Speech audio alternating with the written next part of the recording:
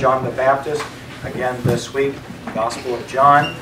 And we're not talking about Brother John Swink. We're talking about the cousin of the Lord Jesus, John the Baptist, the other John the Baptist. So, Gospel of John this morning. And just want to mention a couple of things. Don't feel like if you're not a chili person, if you don't make chili, that you're not invited to come to chili cook-off. Our goal is, Tosh, you make chili, right? I make the best chili. You do? Okay. Pass it, I'm sure you'll finish it off over. We'll just leave it at that. We'll leave it there, okay. Frank, you make chili? I do not.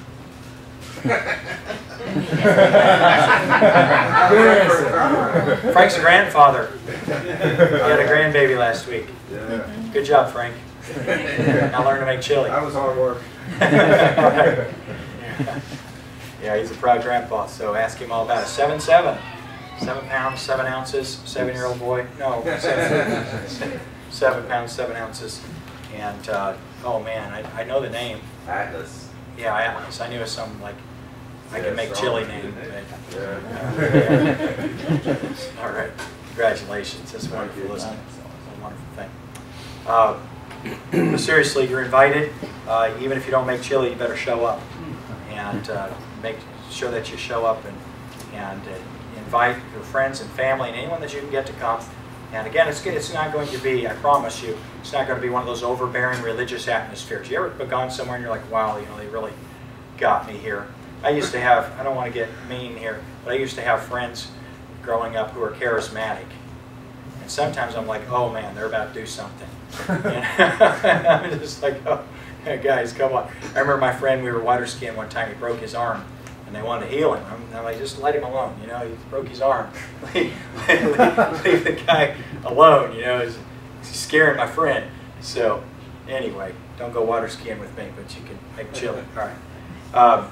Seriously, let's make this a good event and have as many folks come as we possibly can. Well, we'll have capacity for probably 60 people or so in here to come, and that would be just a great turnout. I'd love to have about 60 people for our chili cook-off. It's a salvation celebration for us, so be thinking about, probably if we have a good turnout, we won't have enough time for everyone to share their testimony, but we'll have enough time for you to share your testimony. And so be thinking about a way that you could just talk about just how you were saved. And it's really easy to do. Just tell what happened. Don't embellish it. Just be real simple about it. Maybe tell what happened. If you could think about it as 2 points. This is how I got saved, and this is the difference it's made in my life. This is what's happening. This is what God's done. And you just think about that, and it could just be as simple as, yeah, I'm at a chili cook-off now, and I've never been here if I wasn't saved. It could be just that simple. And that really does describe a lot. How many of us would be friends? How many of us would be family and know each other the way we do if it wasn't for Jesus saving us? None of us. We just wouldn't have that common bond, but we're one together in Christ. Well, here we are in John chapter 1, if you found it, and we're going to look at really what made John the Baptist the greatest man who ever lived, and we'll see a couple of things by way of conclusion that I think will encourage your heart about greatness. In verse 15, we see again, we read about John. John bare witness of him. This is speaking of the Word, or the light, which is Jesus. John bare witness of him, and cried, saying, This was he of whom I spake. He that cometh after me is preferred before me, for he was before me. And now look down with me, if you will, to verse 29 and 30. The next day John seeth Jesus coming unto him, and saith, Behold, the Lamb of God, which taketh away the sin of the world. This is he of whom I said, After me cometh a man which is preferred before me, for he was before me. So let's pray. Father, it's our desire today. We want your help for us to really understand when you said that there wasn't a greater man who's ever lived than John the Baptist. God, first of all, help us to know the one who's preferred before him the way that John did. And then, God, I pray that you would help us to understand what greatness is. And Lord, may we achieve it. may we achieve your definition of greatness. We pray in Jesus' name. Amen. Well, again, John's an interesting person to me. You know, the New Testament talks about and covers the life of John really so little that when we talk about Bible individuals who are reported or accounted in the Bible as being believers, they're just not people we think a lot about. For instance, King David. King David gets a lot of coverage in the Scripture, doesn't he? Old and even, in a sense, New Testament. Because when we are introduced to the Lord Jesus, we're introduced to Jesus through the lineage of David. You know, I mean, David is seriously covered. Abraham is a guy, you know, that is mentioned over and over again, Old and New Testament. Moses mentioned over and again in the Old and New Testament. Oftentimes the apostles, when they would pen letters to churches in the New Testament, would mention Isaiah. Man, Isaiah got mentioned a lot in the New Testament. It's usually spelled in the New Testament E-S, Esaias, but Isaiah or Isaiah is mentioned over and again in the New Testament. Noah's even mentioned a little bit. And if you ever read, you know, just the, did I say Noah? Jonah is who I intended to say. Noah is mentioned in the New Testament. Man, I'll tell you what, I better preach fast and as directly as I can this morning, or you folks are in a lot of trouble. when I get names like Noah and Jonah mixed up, I don't know if that's my dyslexia kicking in that makes me do that, or what the deal is, but there are names that just, I switch. Greg and Glenn are names that I mix up. You tell me your name's Greg or Glenn, I'll never know which one it is. And another one is, well, I can't remember, so whatever. There are just things like that in my life that are hardships for you to deal with. And so, I'm over it though. So, but anyway, when we're talking about Jonah, you can read the book of Jonah in just a couple of minutes. Just a couple, four chapters. I'm really having trouble. A couple of short chapters to read through Jonah. And yet he's mentioned in the New Testament again.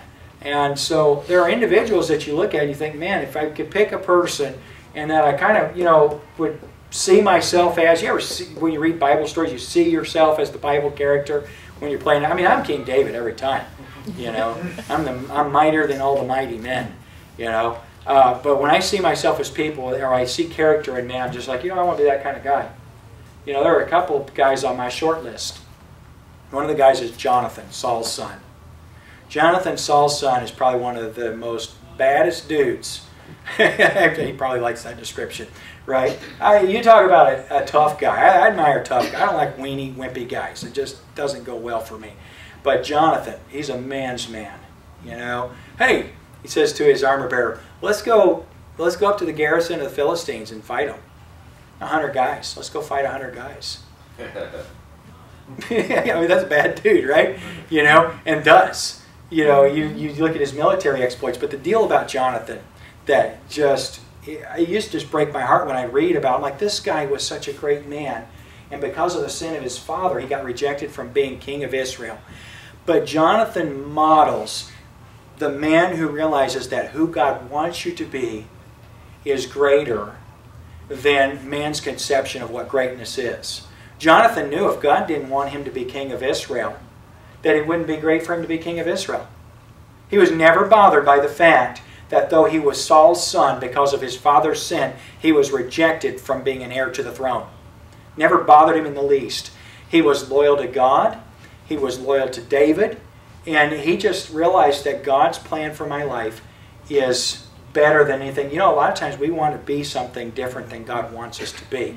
And a man being in the center of God's will and content and lacking nothing. I look at Jonathan, I'm like, what was wrong with him? You know, just get rid of his dad and put him in place. What a great man he was. So he's one of my guys on a short list. I'd give you a lot of other reasons, but I just admire Jonathan. Just nothing in the Bible that says anything negative or sinful or wrong about Jonathan. A pure, godly, courageous man who was content to be who God wanted him to be and never looked anywhere else. By the way, we're not preaching a men's message this morning, but men, you just be the man God wants you to be. That's the greatest thing you can be. You be a good man. You be a good husband. You be a godly father. You don't need to be like anybody else in the world. You be the person God made you to be, and you can be great. John the Baptist is my New Testament guy. I like Paul. I mean, to be quite frank, Paul's wit and his depth, I like him. And by the way, Peter would be like my best friend. You know, he'd be that guy that's always getting you beat up. You know, because it was something he said. But actually what I like about Peter is you look at his life and you see the stages of growth.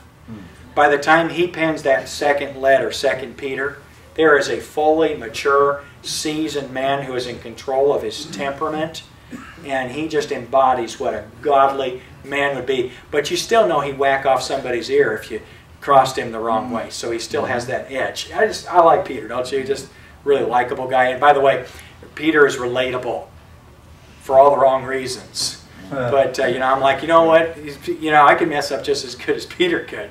You know, and I could say the wrong thing or do the wrong thing just as easily as Peter. So he's relatable. I appreciate Peter.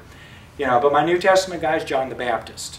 In other words, if you want to just aim for the top, and it's John the Baptist because of what Jesus said about him. Will you please go to Matthew? Just go back. We're in John, so it'll be Matthew, Mark, Luke. Go back to Matthew chapter 11 and look at verse 11. So stick sticks. 11:11. Somebody needs to start a convenience store called 1111. And 7-Eleven. 11:11, Matthew. I had a really nutty college roommate.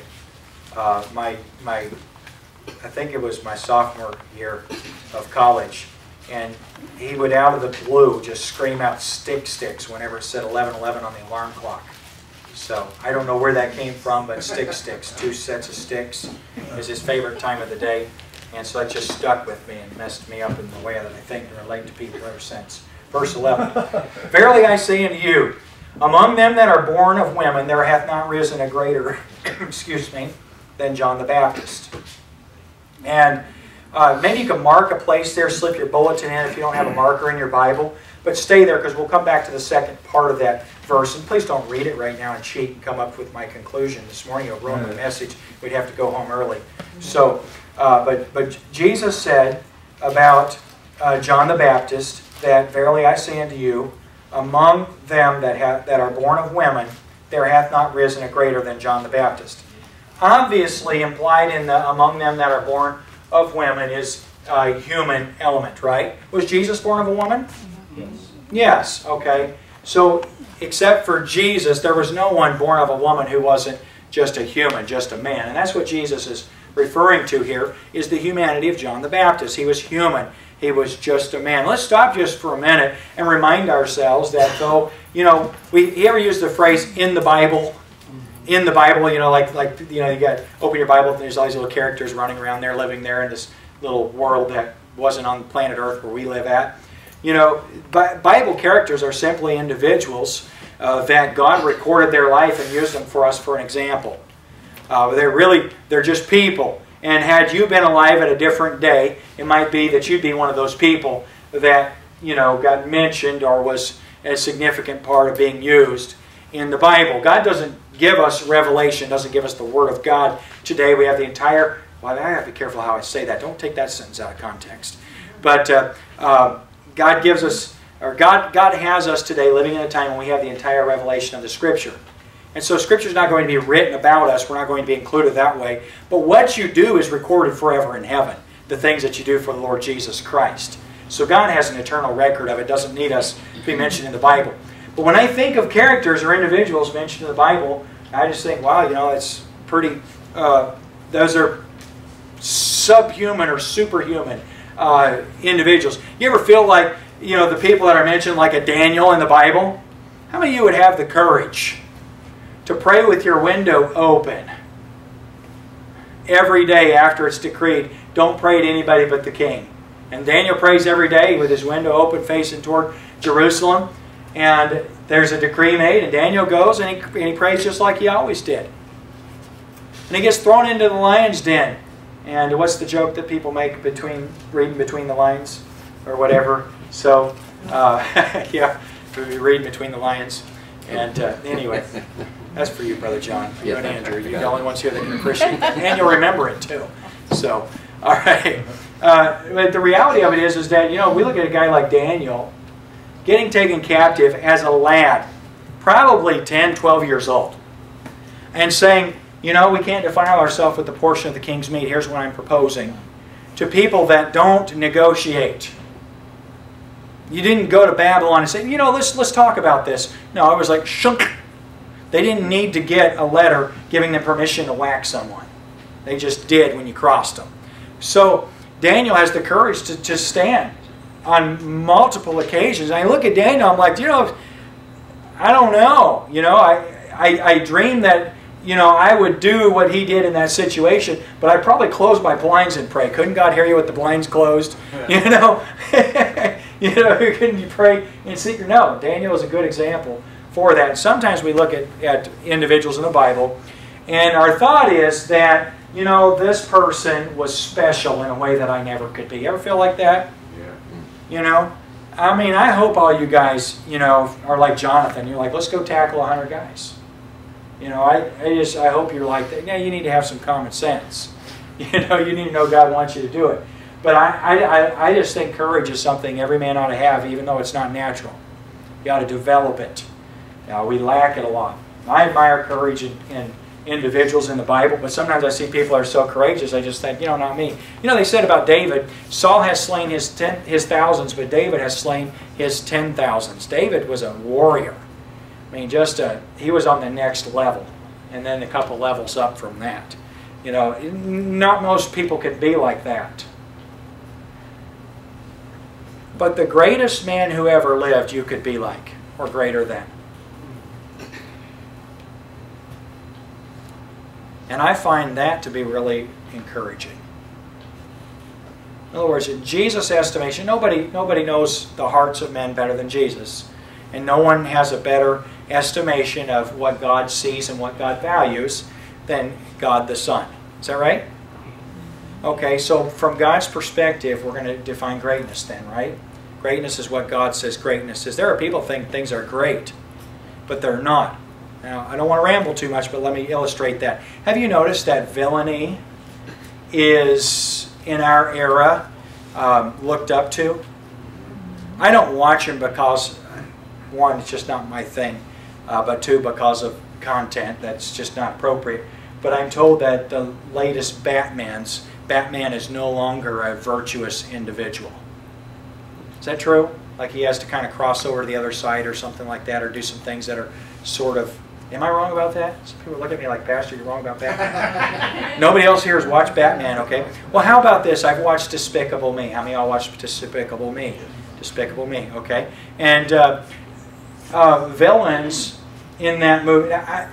I'm not like, you know, go home and smash your Despicable Me videos or whatever. But isn't it ironic that we think that villainy is cute in a cartoon? In other words, a person stealing or doing evil things, they are the people that we think are wonderful in that. I remember the first movie that ever did that was a movie an animation movie I didn't really want to watch because of the title, Monsters, Inc. I'm scared of monsters, right? But monsters are cute and adorable and fuzzy and a good thing in Monsters, Inc.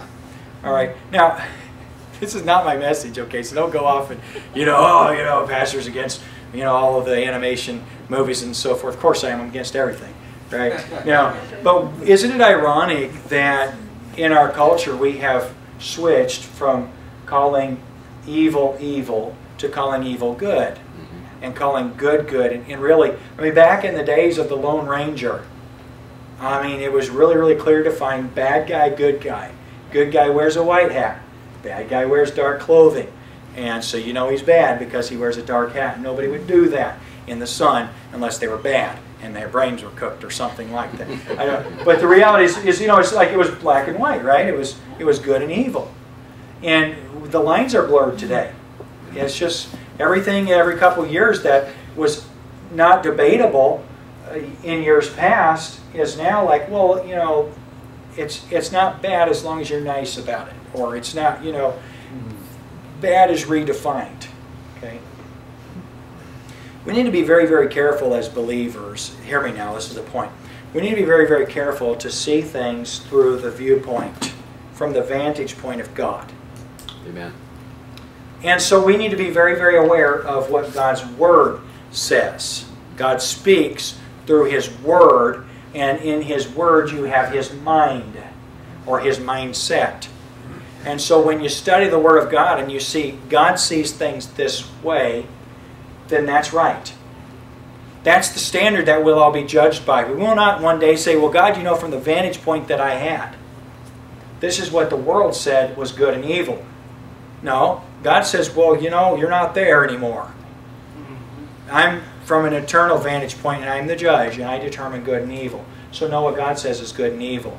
I've said many, many times, and I hope that it's become part of your thinking, that we as believers ought not to have a cultural viewpoint or vantage point. We ought not look at things from world's culture. We ought to look at things from biblical culture. What does God say? And then that's my opinion. That's my position. God's right, my friend. It isn't a matter of, well, you know, I'm going to agree with God so I don't get judged. No, it's God's right, and so I'm going to agree with God so I can be right about it. Okay, so God said, Jesus said, that there was no man greater than John the Baptist. Will you please go to John chapter 3 now, if you would please. John chapter 3. And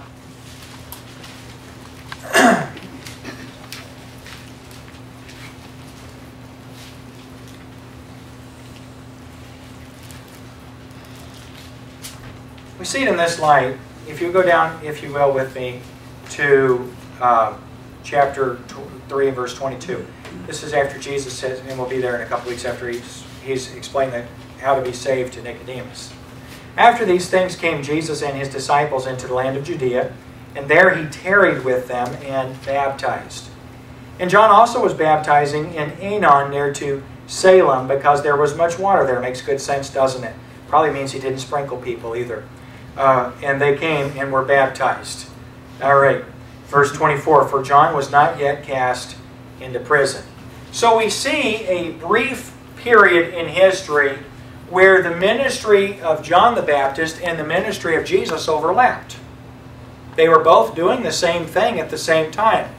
Jesus' disciples were baptizing, and John the Baptist was baptizing, and he was near Aenon because there was a lot of water there. And so it's a good practical place for baptizing. Who were they baptizing? Believers. That individuals that believed the message that John the Baptist had, which was, he that is come after me is preferred before me. In other words, what he's saying is that, behold the Lamb of God, which taketh away the sin of the world. We read today. This is the one that I said, he that is come after me is preferred before me. This is the Messiah. This is the anointed one. This is the Lamb of God.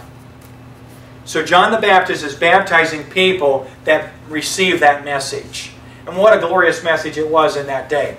As yet, Jesus Christ, His ministry, the miracles that He was going to do that showed that He was, without question, God.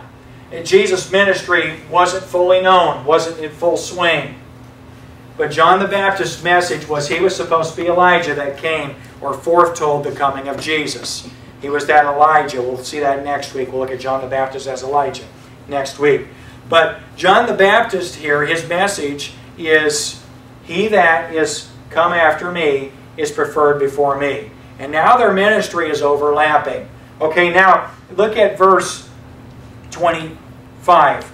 Then there arose some questions between some of John's disciples and the Jews about purifying. What were those questions, Pastor? I don't know. Verse 26. And they came unto John and said unto him, Rabbi, he that was with thee beyond Jordan, to whom thou bearest witness, behold, the same baptizeth, and all men come to him.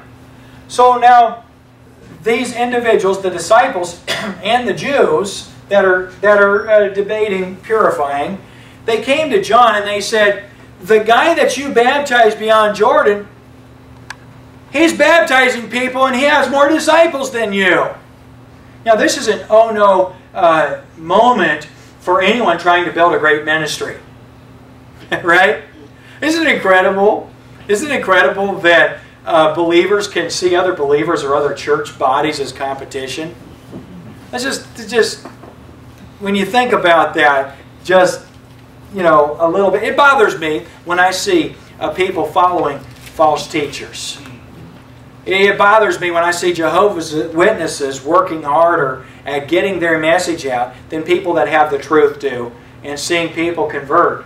It's tragic. It's really heartbreaking. Same with the Mormons. But you know, other Baptist churches that preach the gospel, baptize believers and teach them the truth, Word of God, I hope they grow to astronomical limit. I hope they grow and start other churches and all of those things. And John the Baptist had the right perspective about it. They're tattling on Jesus. See, John the Baptist, you shouldn't have baptized that guy, because he got popular. You rubbed some of your mojo off on him, you know, and now look what's happening. How many miracles did John the Baptist do? This is one of the incredible things about John the Baptist's greatness. One of the few individuals that came as a prophet that didn't do miracles. What supernatural message did John the Baptist have? If you think about it, he did say that, you know, basically the kingdom of God is at hand. Right? Jesus Christ has come. But you could read Daniel chapter 9 and tell that. Couldn't you? In Daniel chapter 9, the wise men that came from the east knew that the Messiah was born because of the prophecy of Daniel.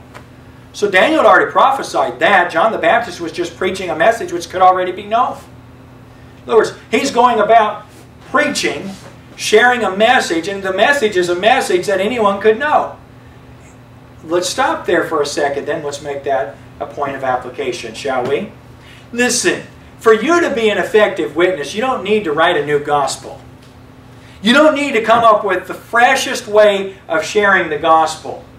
There are individuals that we just think, oh, he's brilliant. I never thought of sharing the gospel like that. The gospel's the gospel.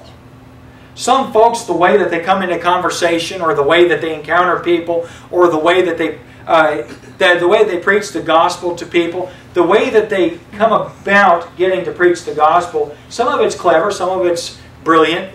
But can I say to you that the gospel's the same? It's Jesus. Salvation is believing in Jesus.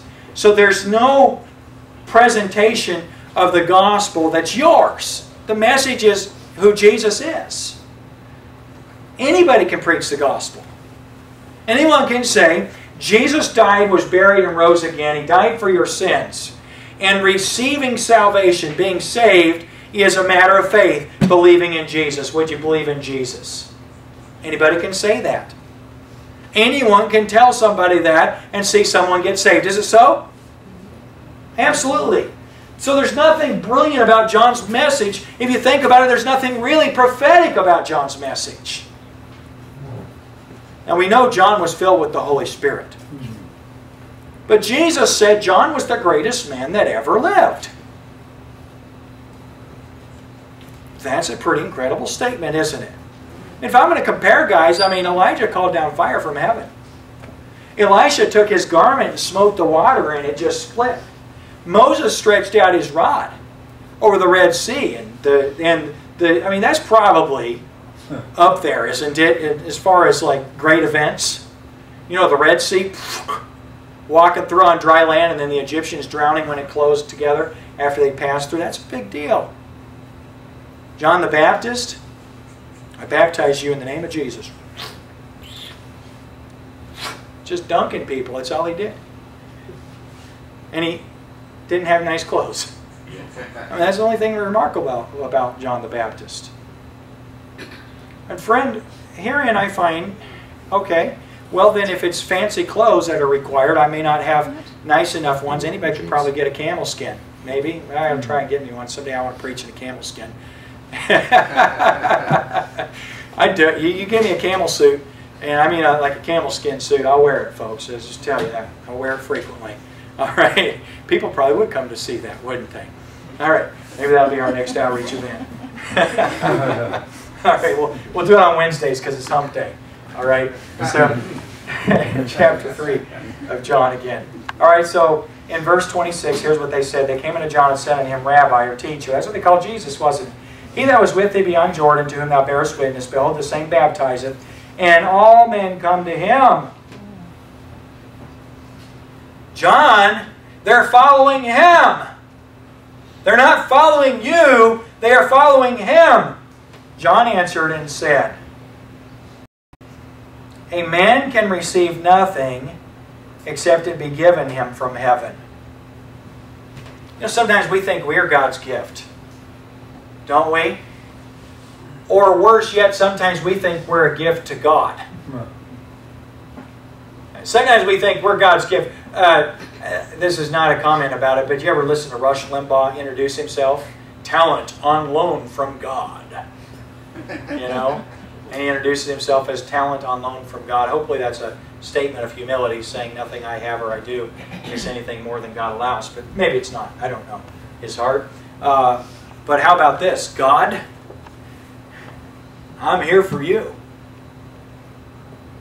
John the Baptist said, a man can't do anything, he doesn't have anything that isn't given to him. A man can receive nothing except it be given him from heaven.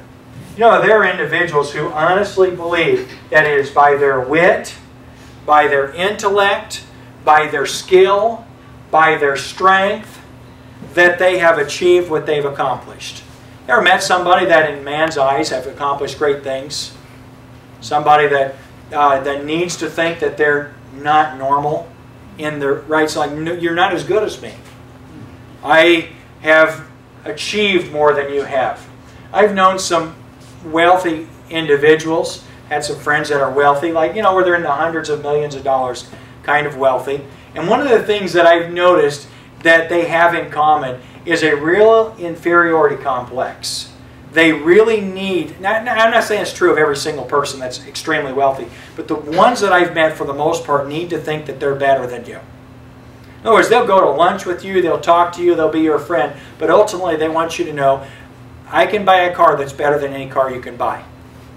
And I can live in a house that's better than any house that you can live in. Ultimately, they need for you to know that we're not the same. I'm better. And what's interesting is they live nearby other people that are the same as they are, and they all compare each other. I had a wealthy man tell me about a board meeting that he was at in a penthouse. He was just penthouse owners, and one guy wanted to speak up and say something, and a guy stood up and said, "You're only worth," and it was something like 25 million or something. He's like, "You're only worth 25 million. You know, like, you know, you don't get to speak at this board meeting. You're not anybody. You're not as good as we are. Because that's all you're worth, 25 million, something like that." You know, I've noticed that we all tend to kind of want to feel superior. We all kind of, you know, it's really an inferiority complex, but a lot of us have a superiority complex. We need to compare ourselves in some ways. You know, guys, male posturing. You ever get around, you know, and, you know, pretty soon you get a bunch of guys together without ladies around. Pretty soon they're going to be arm wrestling, you know, or or doing something to show off that I can do something. I'm bigger, I'm stronger, I'm whatever than everybody else. That's just, you know, I think that God, for good reasons, made a lot of us that way. But everybody kind of has it. You know what John the Baptist said? He said, a man can receive nothing except it be given him from heaven. You know why John the Baptist was greater than everybody else? Is because he realized they didn't have anything that was because of himself. If you ever accomplish anything for God, my friend, it won't be because, you know, God, did you realize what kind of a package I ended up being? The skill that I had, the way that I presented and put it together. You see what I've done?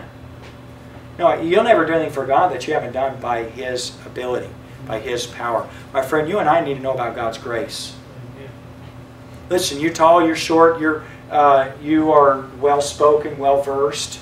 You are influential, you're popular, you're whatever you are. My friend, it's not because of anything but other than what God gave you. That's it. And John the Baptist is expected to be upset that Jesus now has his disciples following Jesus, and Jesus is now making more disciples, and John the Baptist is the most natural thing in the world. I mean, he's God. I'm just a man. You cannot serve God and please Him with the expectation that what you do is anything more than what you've done through what He's given you.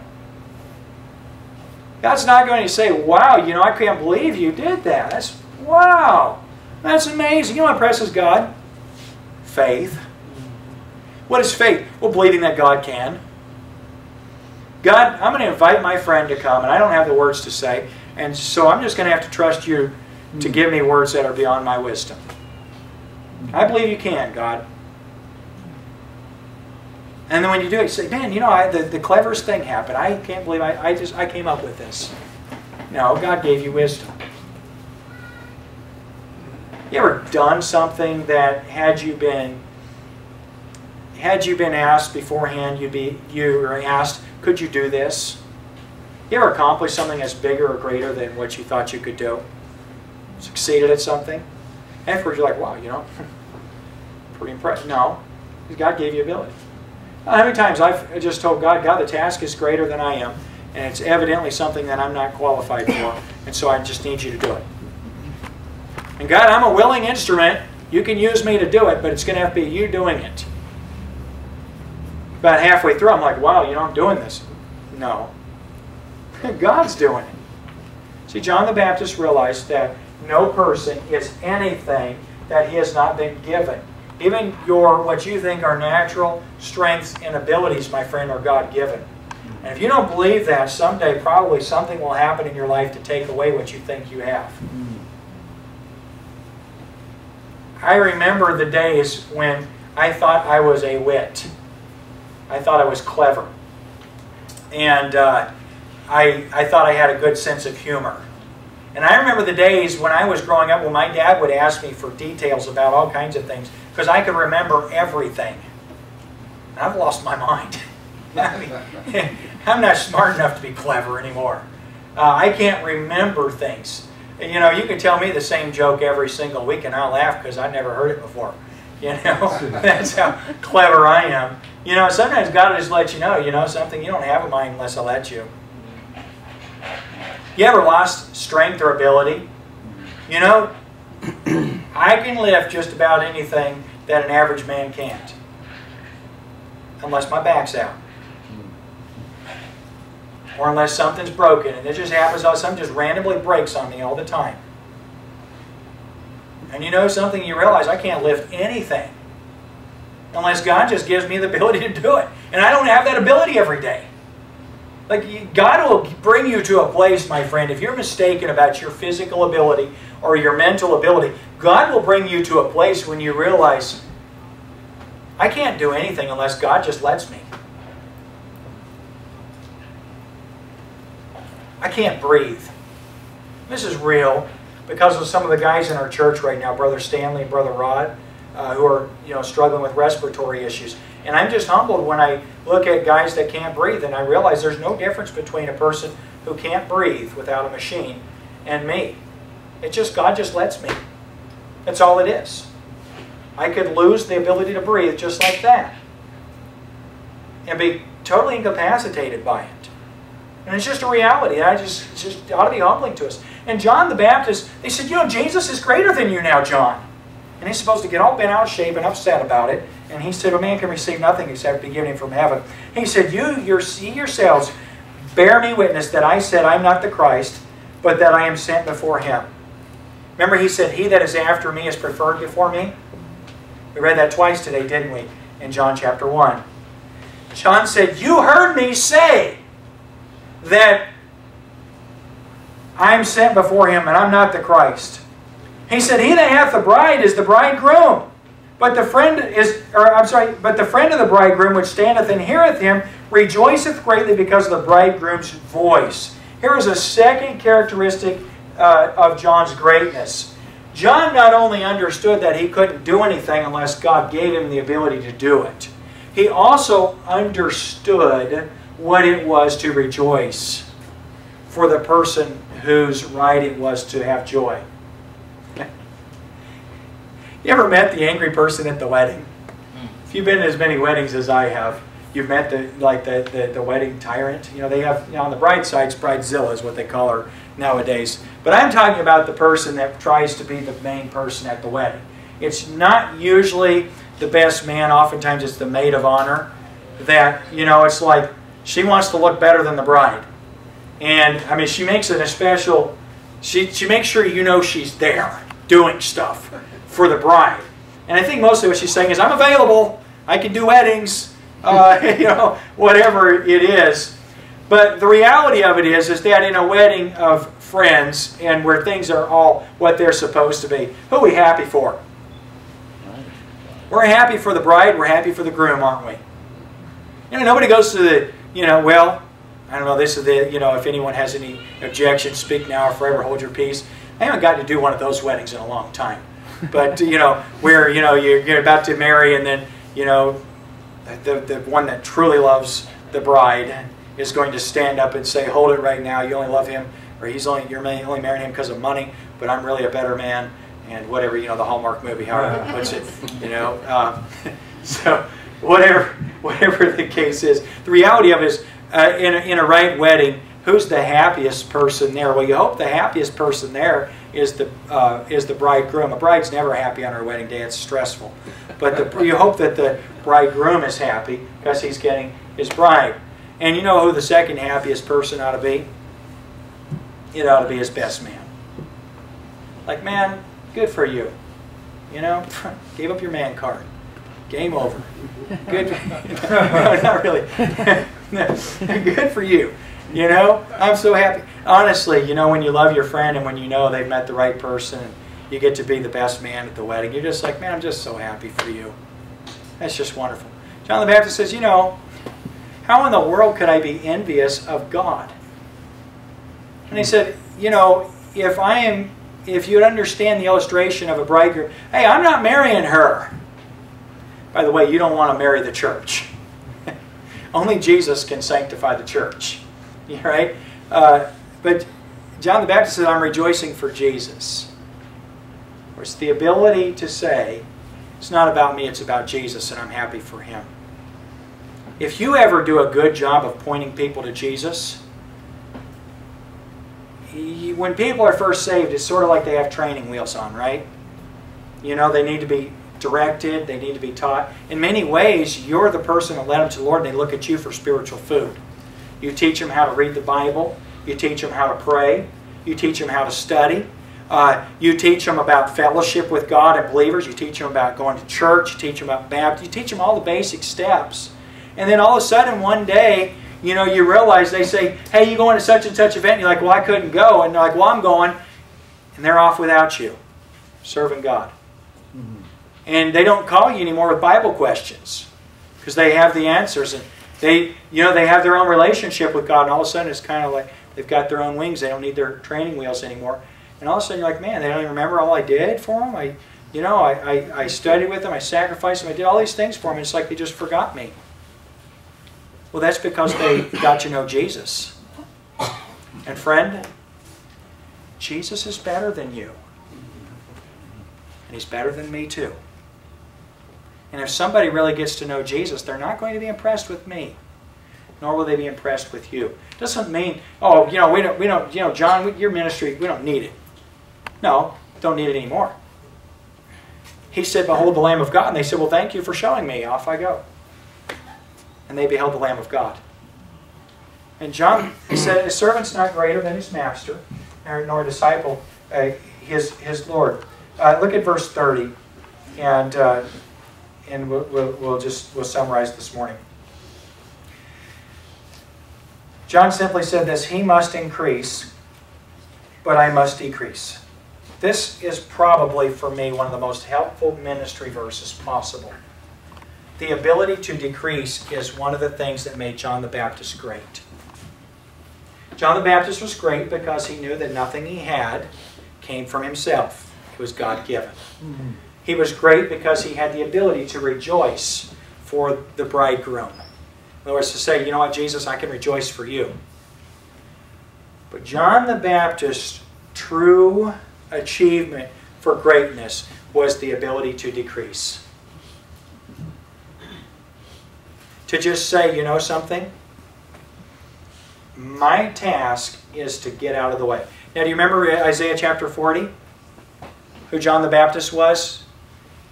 The voice of one crying in the wilderness, prepare ye the way of the Lord, make straight His paths. Every mountain, what is it? Every valley shall be exalted and every mountain shall be made low. The crooked way made straight. John the Baptist's job was to make a straight path to Jesus. Sometimes a straight path to Jesus says, come on, here's Jesus. Come on, here's Jesus. Oh, you see him? Get out of the way. Just get out of the way. Friend, what John the Baptist was great at was making disciples, wasn't it? If you think about it, he had all these disciples. Remember when Jesus' disciples came to him and they said, Lord, teach us to pray as, you know this? John the Baptist also taught his disciples. He was a great teacher. John the Baptist was. But the thing that made him great was he could teach people to the place that he could hand them over. Say, now let me show you. This is Jesus. Now, take his hand. Okay, you got it? All right. Go ahead. You know, sometimes we want to win people to us. Maybe our church. Maybe our ministry. You know, every one of us, every one of you ought to want to be a Sunday school teacher so that you can teach people. But you know what you're trying to do in your class when you're Sunday? You're not trying to have the biggest class. You're trying to take them to the next level. You're trying to take them through the class so you can hand them off. And ultimately, where are you handing people off to? Jesus. And John the Baptist said, he must increase, but I must decrease. Friend, do you know how to decrease? When I think of decreasing, I don't think of Martha. Now, maybe it's just the plays that people do about Mary and Martha, but you see Martha just busy, bustling around. You ever meet the bustling around person? The person that's really busy. Sometimes she's in a restaurant working as a waitress, and she's the person that can't do anything without being noticed. And she's got to, like she walks down the deal, she's got to talk to everybody in every table, greet everybody, make sure people know that she's there. And then, you want more water? You know, like, just put the water there. You don't need to ask for more water. You want more can I get you anything, hon? You know, and it becomes all about that person and what they're doing. And you try to go to a restaurant so you can have a conversation with someone, so you pick one where you know there's not loud music or whatever, and then you got a loud waiter or waitress. Sometimes you have a waitress that wants to sit down at the table with you, like and chat. Now, if you say, hey, sit down and talk to us, you know, that's one thing, right? I don't think I've ever said that to a waitress, but, you know, sit down, you know, but they just sit down and it's all of a sudden they're dominating your conversation. It's like, you know, we got a Martha syndrome here. We got somebody that needs to be noticed. Need to know how great you are. You know, believer, we need churches full of people that don't need to be noticed. We need people that just say, you know, that needs to be done, and nobody needs to know who did it. I'll do it. And just have the decreasing attitude. I have to think sometimes really, really hard to think of the most influential people in my life. Because they were like John the Baptist. Whereas you never really think a lot of a decreasing personality. A person who is, I want to point him to Jesus, so I don't want to be noticed. And I promise you, humanly speaking, if you think someone is a great minister for God, they're probably not. You think, wow, you know, I mean, the way they lead in worship, yeah, the way they get up front and perform. Wow, the way that they, you know, that they speak, and the way that person can hold a crowd in his hand, and he can draw the conclusions, the way he can, yeah, you know, the way that he can get people to focus on him.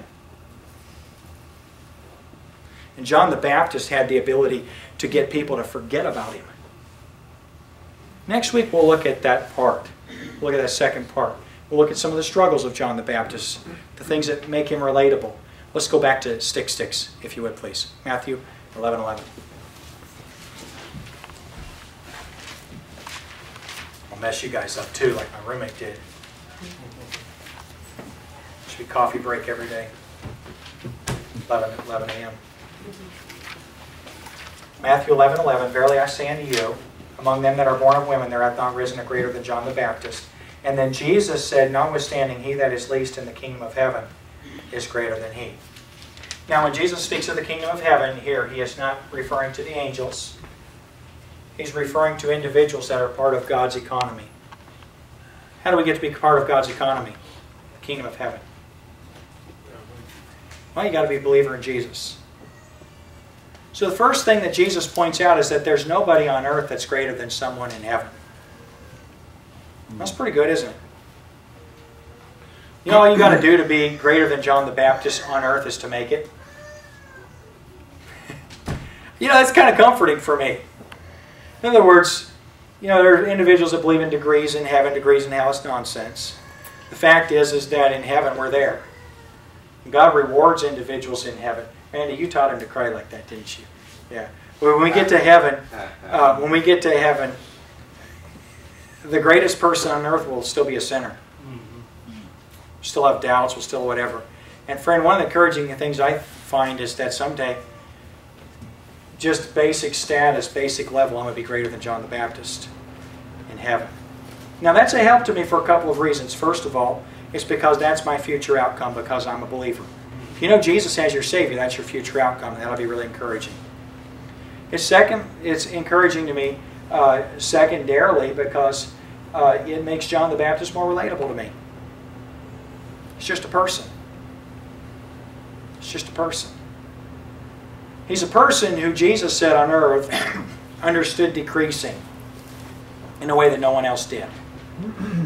He understood exalting Jesus better than anyone else.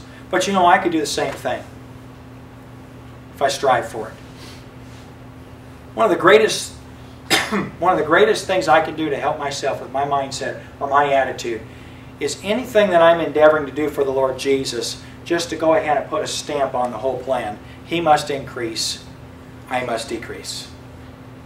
I'm not doing this because it's about me. You know, I've said a lot of times, it's not about you. Sometimes we're trying to work, I'm trying to work with people, we're trying to do some things, and people are like, well, I don't know about it. It's like, well, it's not about you, that's not why we're doing this.